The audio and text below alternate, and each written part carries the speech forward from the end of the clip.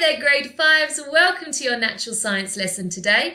I hope you are all well and I hope you are raring to get learning. So, without further ado, let's get cracking. A reminder that this lesson is brought to you by WorksheetCloud, and if you have anything you would like to talk to us about or to tell me or any of your other subject teachers, you can drop us a line at grade5@worksheetcloud.com. We absolutely love hearing from you. So what are we going to be learning today? Well, we have been looking at Earth and beyond as our topic over the last week and a bit, and we started by looking at the structure of the Earth and where the Earth is within our solar system. Our last lesson, we looked at tectonic plates and how they move and cause lots of different things to happen, including earthquakes and volcanoes. Today, we are going to become geologists. That's right, geologists. Geology is the study of rocks. So geo comes from the word earth.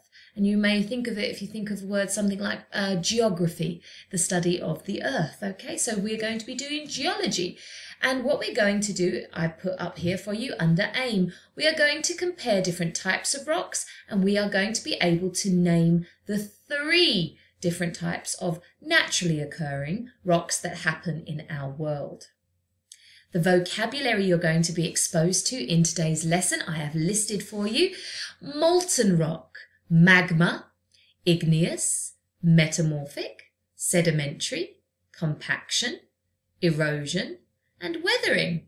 So if you've got your scientific dictionary at hand, make sure you started to make those notes ready for when they pop up in our lesson. Because you know the most important thing to remember is science rocks, and don't let anyone else tell you otherwise. I know that was a terrible teacher joke, but just don't tell anybody. Okay, so let's do some basics. Rocks, very boring, right? They're all around us, but why do we even use them? So let's have a little look. There are many different kinds of rocks, so says my friend over here, Rocky the Rock. They are formed in very different ways, and here are some, and let's see if you can recognize any of them. So have a close look at these images here, and you might be able to tell me if any of them look familiar to you. Well, this one is sandstone, very common and very often used for lots of building work.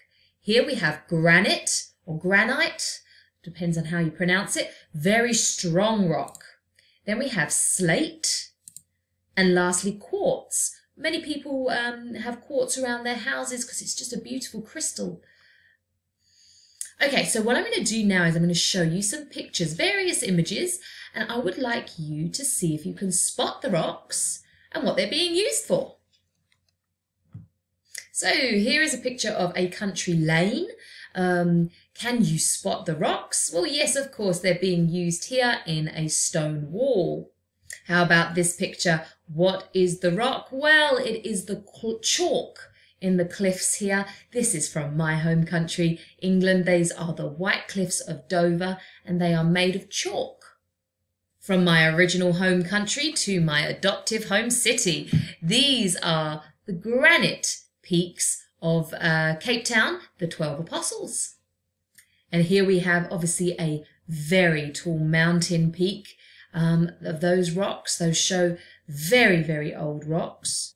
Or you might just find some rocks on a sandy and a pebble beach. And here's something I don't particularly want to see up close in person, but an active volcano is obviously where molten rock reaches our surface of our Earth, and we're going to learn a little bit more of that in this lesson.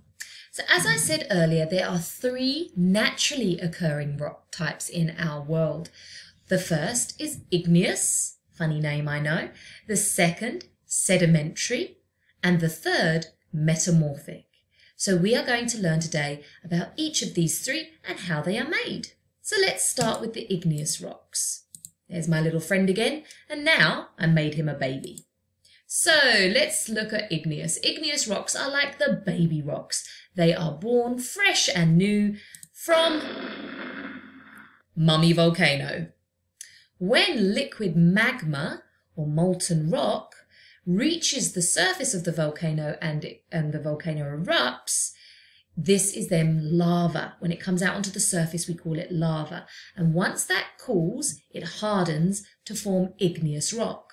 And hopefully you should know where that magma is coming from. It is coming from the Earth's mantle. Remember, just below the Earth's crust, the next lower down is the upper mantle. And we learned about that in our lesson about the structure of the Earth. And it's where volcanoes form at plate boundaries, and that is where up comes this hot molten rock. Now, a good example of an igneous rock is granite. Very strong, very tough, and it has come and formed from the cooling of lava. And now we have sedimentary rock. Now, this is quite a process to form sedimentary rock, so pay attention.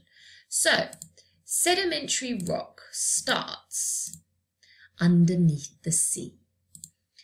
What happens is a process of weathering and erosion means that bits and bits of rock over time are broken up and broken down into sediments, little grains of rock and dirt and sand.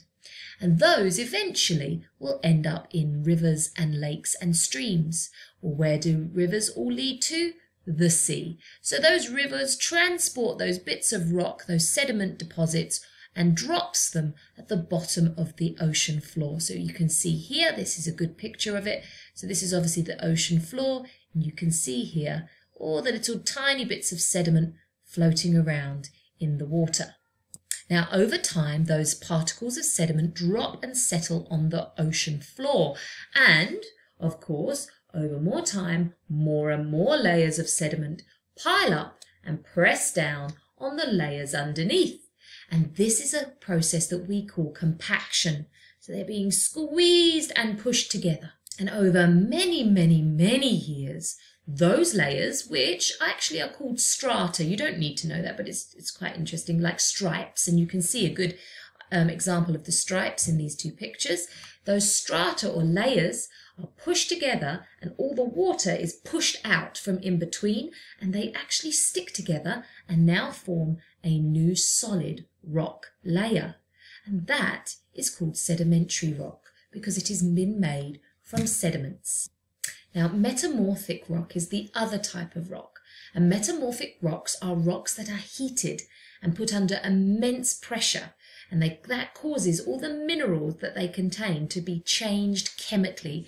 Do you remember when we looked at chemical changes as opposed to the reversible physical changes? Well, this is a chemical change. So something in that rock, because of the heat and pressure, has been chemically altered. And also, the collisions of tectonic plates may also result in the formation of metamorphic rocks. So here I've got a picture to show you. So this illustration shows how igneous rock, remember, igneous rock is the one that comes out of the Mummy volcano. It's called lava. Here is being heated and changed. And that heat and change, because it's being pushed from all sides here and is being heated under the earth, would result in metamorphic rock. And here, this is the other way. This is showing sedimentary rock from the seabed being pushed down and pushed down. And as it gets pushed down, it gets heated and it is changed as it nears the magma. It doesn't actually go into the mantle, but as it nears the magma, it is changed and then forms metamorphic rock. So those are the three types of rock: igneous, sedimentary, and metamorphic. And they each lead to each other with a process of weathering and erosion and compaction, all mixed up in between. And that then results in something we call the rock cycle. So just like the water cycle, which we've looked at before, where you have water that evaporates and then the condensation occurs in the formation of clouds, and precipitation comes down and we have rain, and then the cycle starts again. The same thing is happening with rocks. You may look at a rock and think, well, nothing's ever going to change that. But of course it does. It just takes a lot longer. So let's start with our Mummy volcano at the top. We have a volcanic eruption. Remember, we've got liquid magma coming up from the mantle of the earth and reaching the eruption, As it comes down the side of the volcano, it comes as lava, it cools and forms igneous rock. And over time, that igneous rock is changed. It is weathered by things like rain and people. We weather things if we break up a rock or we walk on it. Or you could have something where a plant seed falls in and breaks up a rock. Who's ever seen a little tiny flower or something cracking a rock? Yeah, you would have, especially if you live near mountains like you do, like I do in Cape Town. You see that quite a bit. So that's weathering, and erosion is the transportation of those sediments. So the igneous rock is weathered and eroded into sediments, and those sediments then get into streams and rivers, make their way out to sea, settle on the ocean floor, and are layered and compacted. Remember that word, compacted, into sedimentary rock. And sedimentary rock is you'll often see it because you will see the layers in sedimentary rock. If you've ever seen those stripy rocks, it's usually sedimentary rock you found. And if you're looking for a good example of compaction in our everyday life, I always like to think of when you've got the ironing, okay? So yesterday I did the ironing for my house, and I ironed my husband's shirts or t-shirts, and I put one on top of the other, on top of the other, on top of the other, and I put them into his cupboard. Well, the bottom shirt, because of the weight and the fact that I'm layering one top on top of another, the bottom one will have very thick creases because it's been compacted, it's been squished down. Maybe if you've ever been so lucky enough to have gone on holiday and packed your suitcase, when you get to the other end or wherever you're arriving, you take out your clothes and the things at the bottom have gone really flat because they've been pressed down, they've been compacted by the weight of everything above them. So that's sedimentary rock. Right, so the sedimentary rock over time is pushed further and further down the Earth's crust and closer to the mantle of the Earth, where it is of course a lot hotter. It will then be put under a lot of heat and pressure and changed into metamorphic rock because it's been chemically changed. Eventually, that metamorphic rock will get pushed down even further until it becomes back part of the mantle of the Earth, and we now have a molten rock called magma to start the cycle all over again. And there you have it.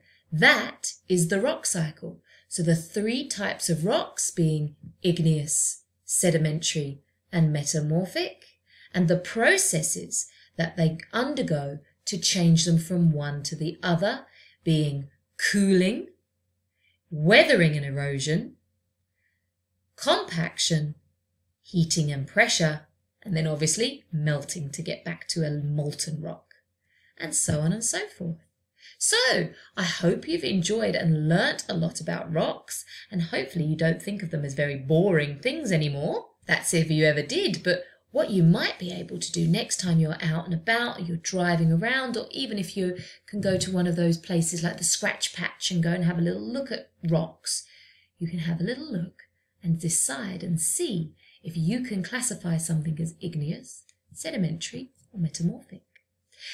What we are going to do in our next lesson is look at sedimentary rock in a little bit more detail and look at how and why it's so important in South Africa. So thank you for being with me today. I hope you have enjoyed your lesson and your learning, and I shall see you soon. Bye, grade 5s.